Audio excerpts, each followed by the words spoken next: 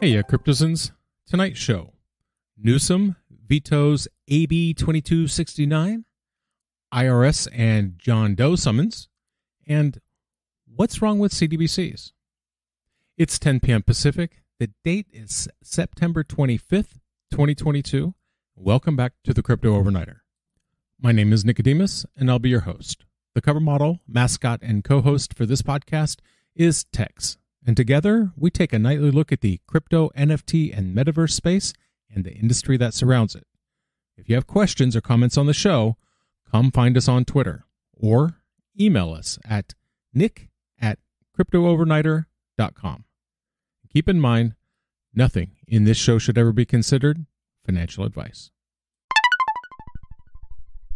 California Governor Gavin Newsom vetoed the Assembly Bill 2269. This bill was meant to establish a licensing and regulatory framework for digital assets. And the reason cited by Newsom was that he believed that the bill was premature. In his opposition to the bill, Newsom recommended a, quote, more flexible approach that would evolve over time. An approach that would both consider the safety of consumers as well as keeping an eye on the bottom line.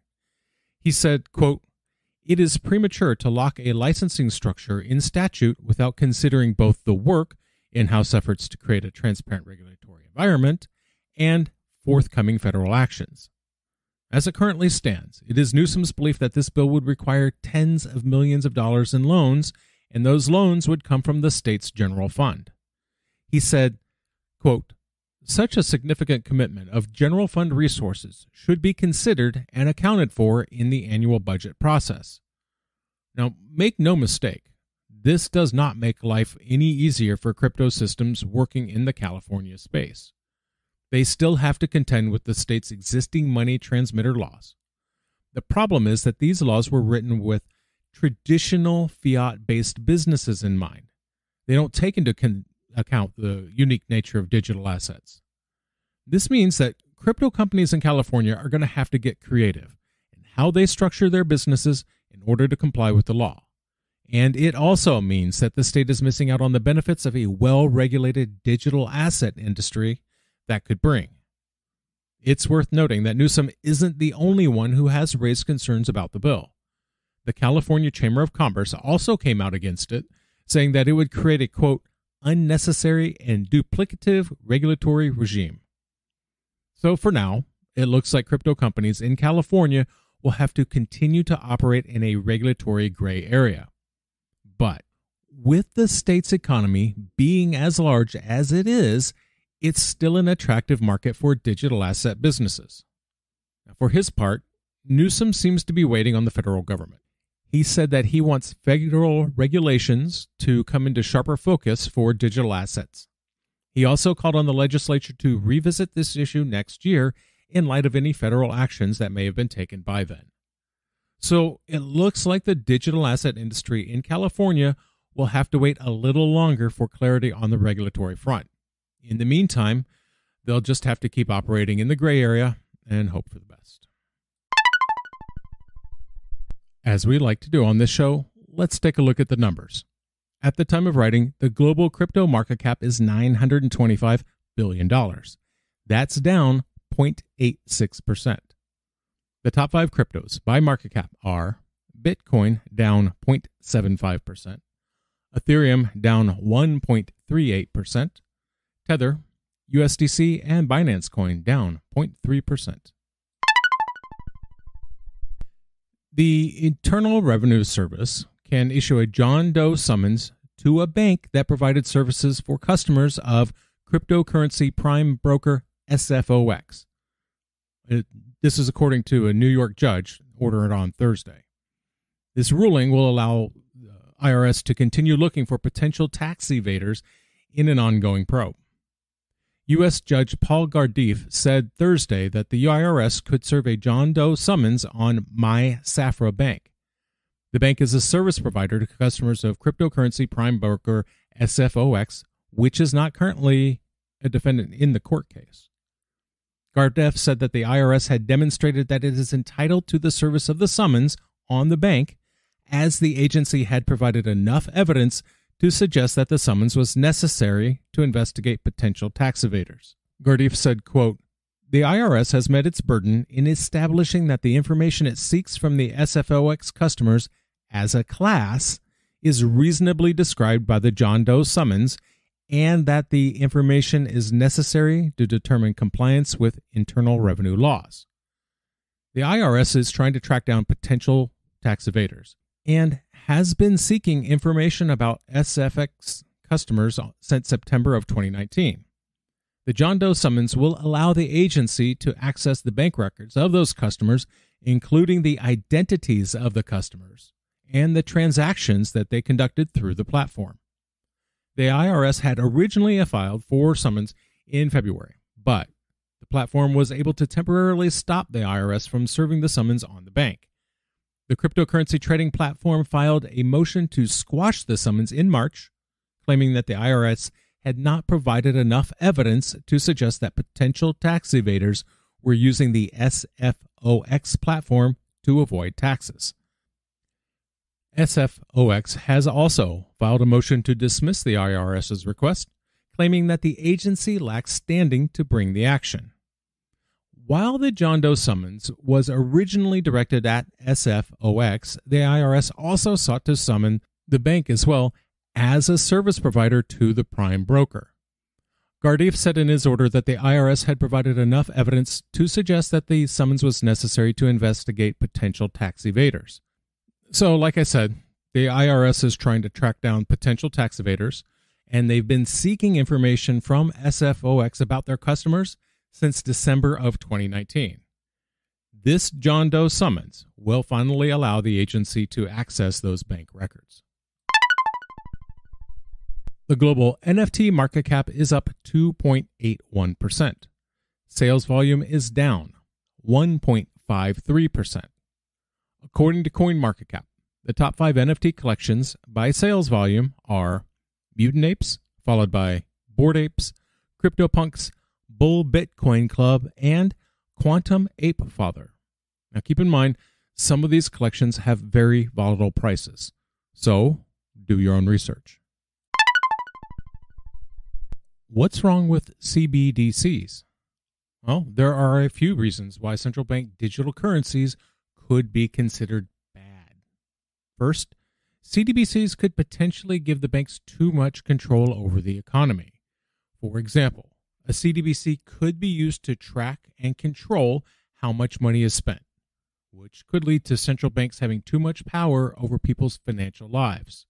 In addition, CBDCs could make it more difficult for people to anonymously transact, which means that would give the government more surveillance and more intrusion into people's private lives. Also, CBDCs could make it easier for central banks to engage in inflationary policies, and that would devalue people's savings and purchasing power.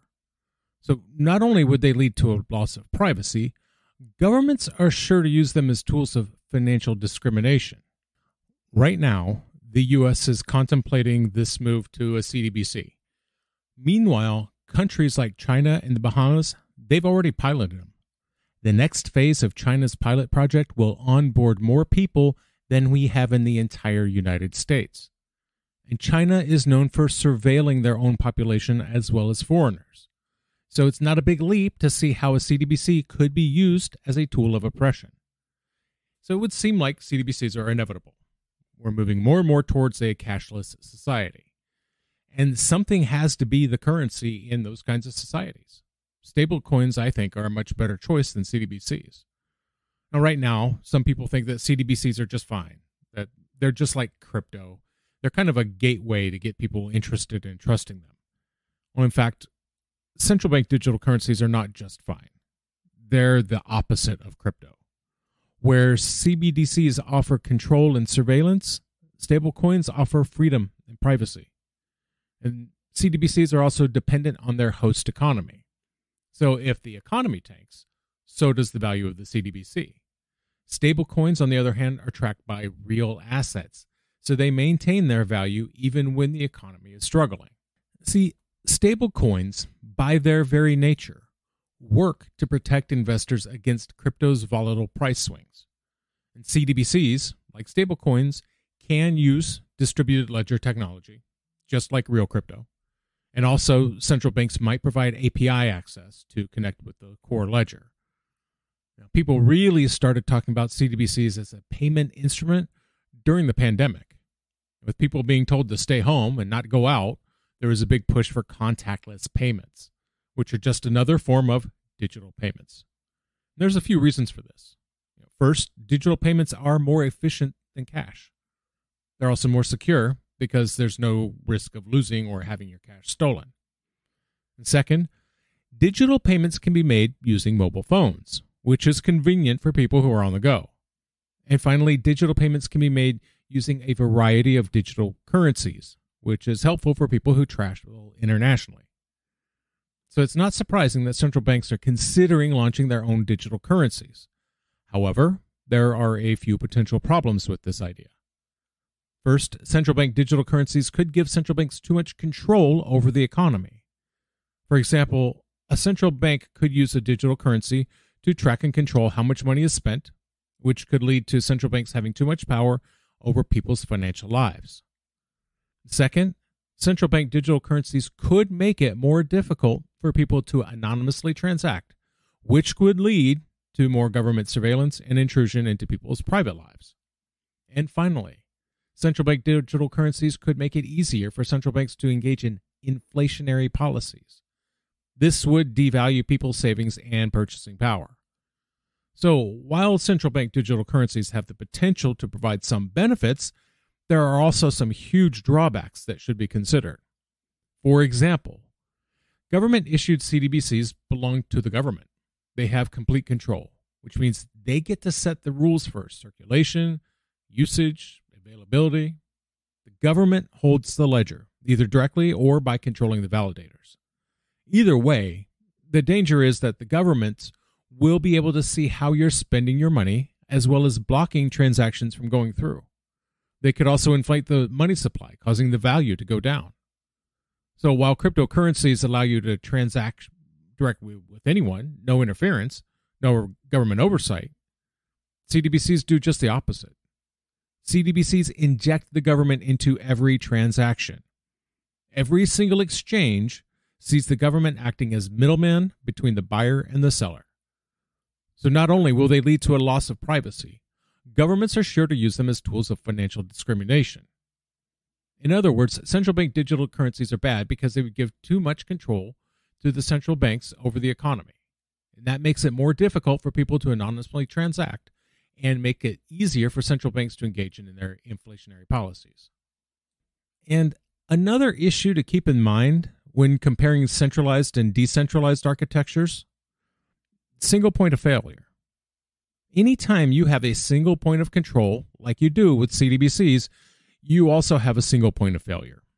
So if the government's servers go down, or the government decides to shut down the system, anyone who's using the CBDC would be just out of luck. On the other hand, a decentralized system like crypto, there is no single point of failure. Even if one exchange goes down, there are hundreds of others that people can use. And if the government tries to shut down the system, there are ways around it. So not only are CBDCs bad for privacy, they're also bad for security. And when I say bad for security, that means hackers.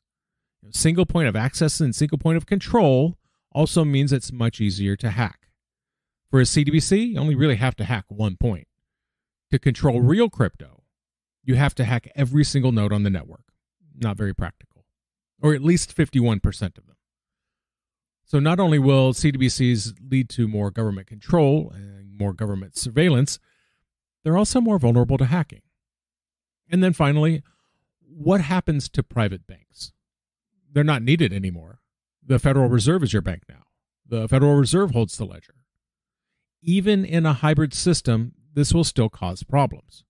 The government will still have control over the system, and they'll still be able to see how you're spending your money. The only difference is that private banks will still exist, but they'll be subject to the same rules and regulations as the government.